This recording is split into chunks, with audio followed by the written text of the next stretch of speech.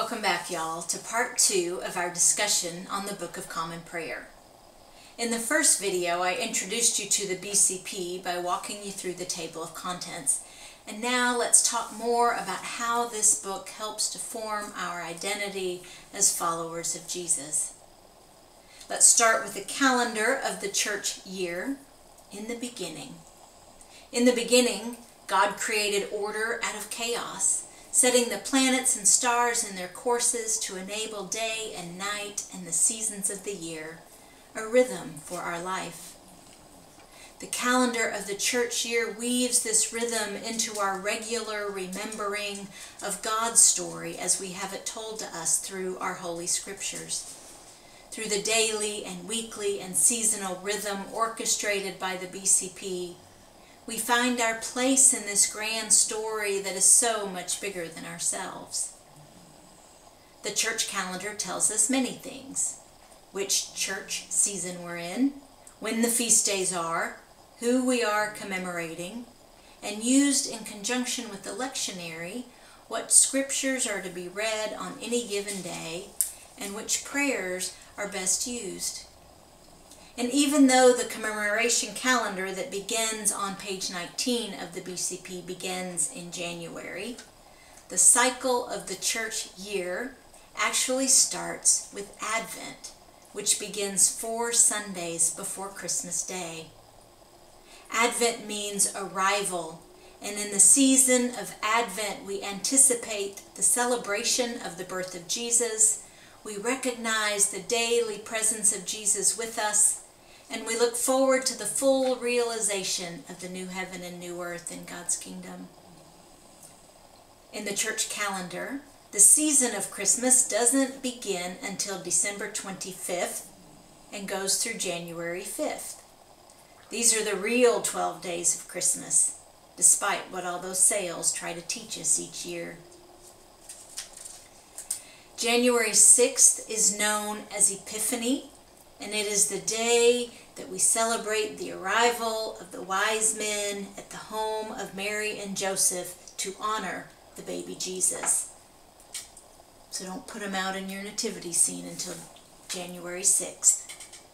The season of Epiphany lasts until the day before Ash Wednesday, which is calculated from when Easter is set for that particular year. You can read how to find Easter on page 15 and in greater detail beginning on page 818, or just Google it like most of us do. Ash Wednesday is the beginning of the season of Lent, the 40 days, not counting Sundays, leading up to Easter. Lent is this intentional time of reflection and growth that mirrors the 40 days of Noah and the flood, the 40 years of the Israelites wandering in the wilderness, and the 40 days Jesus spent in the wilderness after his baptism. 40 in Hebrew numerology simply means a very long time. The 6th Sunday in Lent is not called the 6th Sunday in Lent, but Passion or Palm Sunday, and is the day we celebrate the arrival of Jesus into Jerusalem before his arrest and crucifixion. Many congregations have palm fronds and crosses folded out of strips of palms and parade through their neighborhood or around the outside of the church building before entering for worship on this day. Palm Sunday is the beginning of Holy Week, the last week of Lent. Maundy Thursday of this week is the day we remember Jesus' last meal with his disciples when he washed their feet. And some congregations set up a way to wash one another's feet as part of their worship on this day. At the end of the Maundy Thursday worship service, all items are stripped from the altar, and the altar is covered in a black cloth as we remember the betrayal and arrest of Jesus.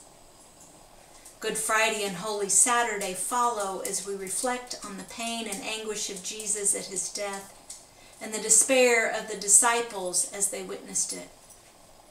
These days are good and holy because we are reminded that God comes to us in love where we are, as we are, to be with us at all times and in all places, so that we are free to live as God's beloved children.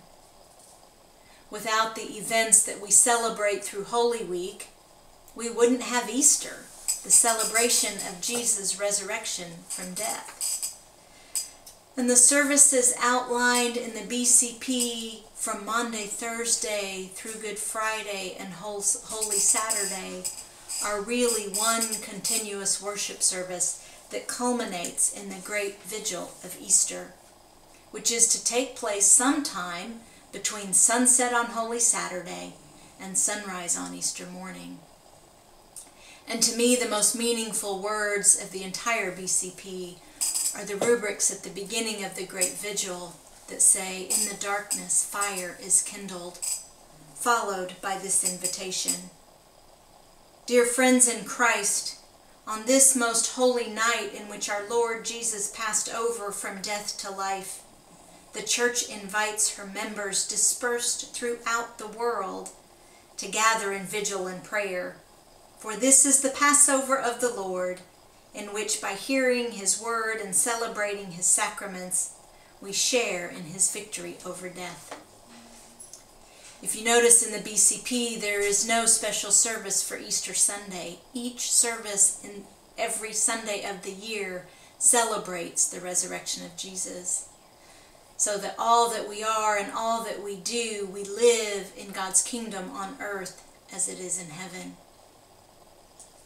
The season of Easter is 50 days and brings us to the Feast of Pentecost, when we celebrate the birth of the church through the coming of the Holy Spirit upon the disciples.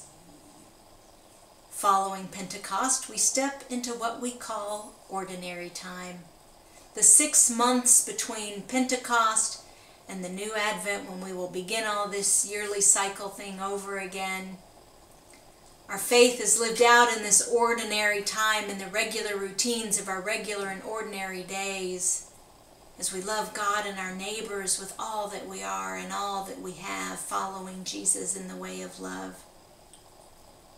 In the Episcopal Church, we recognize 2 sacraments, those specific acts that Jesus commanded us to do: to baptize and to remember him in the bread and the wine.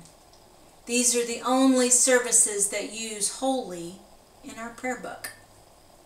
Holy baptism is the full initiation by water and the Holy Spirit into Christ's body, the church. We often use shells or something made to look like a shell to scoop the water in baptism. This cookie would actually make a terrible scoop, but it's a fun way to celebrate someone's baptism. The Holy Eucharist is the principal weekly worship service in the Episcopal Church. We come together to remember all that God has done for us in Jesus Christ. Through the holy mystery of the bread and the wine as body and blood, we are made one with Christ and Christ with us. This cookie depicts the wafer and the wine used in communion, and although it isn't proper elements for communion, it's a fun and yummy way to illustrate it. We'll walk through the Eucharist service step by step in another video. For now, I want us to finish going through our Book of Common Prayer. And while not sacraments, we do recognize other sacramental spiritual markers on our journey of faith that we call sacramental rites. We have confirmation, the adult affirmation of our baptismal vows, the celebration and blessing of a marriage in various forms, the reconciliation of a penitent, a private confession between priest and penitent that all may ask for, some should request, but none are required to do. There is unction, which is the anointing with oil and prayer those who are sick or near death, and orders, holy ordination to deacon, priest, or bishop. Celebrating these life markers within our Christian worship and in community help us to be sacramental people, seeing God always at work around us and through us as we follow Jesus. These life events are in the sections of the BCP titled Pastoral Offices and Episcopal services, and I invite you to read through them. It will deepen your understanding of who we are as the Episcopal branch of the Jesus movement. All right, we're in the home stretch. Next comes the Psalter. The Psalms are ancient poems and songs of praise to God that express every possible human emotion. They offer us the authenticity and honesty with which we can come confidently before God, who knows our humanness even better than we do. One or more psalms are read at most every Episcopal service and in the daily office. If you follow the traditional daily reading schedule as noted in the rubrics, you will read through all 150 psalms every 30 days. After the Psalter is a section of prayers and thanksgivings in which you can find the words for prayers and giving thanks for most every possible situation. And as I've said before, don't let the placement of the outline of faith being toward the back of the book lead you to think it isn't significant. Please make the time to read it through. Whether you've been in the Episcopal Church your whole life or are relatively new, you'll learn something you didn't know before. And instead of going through the historical documents section, I'll give you a symbol of our history in the form of the Episcopal shield. The white field with the red cross is the cross of St. George, the patron saint of the Church of England. And this remembers the Episcopal Church's roots in the Church of England. There are 9 miniature crosses on the field of blue, symbolizing the 9 dioceses that met in Philadelphia in 1789 to ratify the initial constitution of the Protestant Episcopal Church in the United States of America. The crosslets are formed as an X-shaped cross of St. Andrew, the patron saint of Scotland.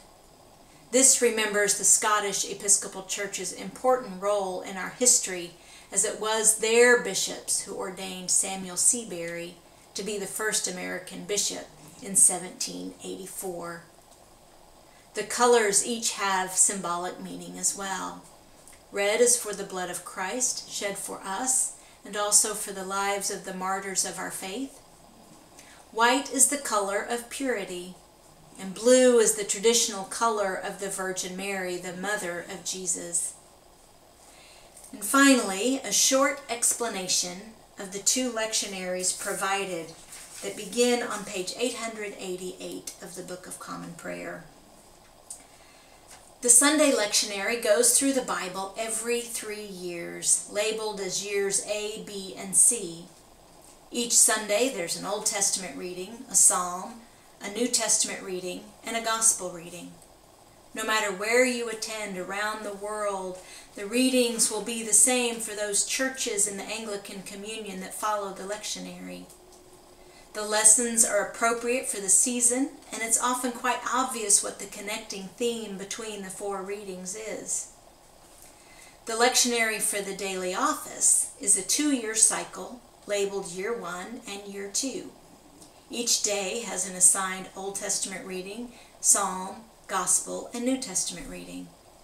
And generally the Old and New Testament readings are done at morning prayer, and the gospel is read at evening prayer, and the psalm is split between the 2. So we've covered a lot in a short time, and I hope this has helped you discover an appreciation for this amazing book we call the BCP. Next, we'll walk through the daily offices and the Holy Eucharist services. But for now, I'm taking a cookie break.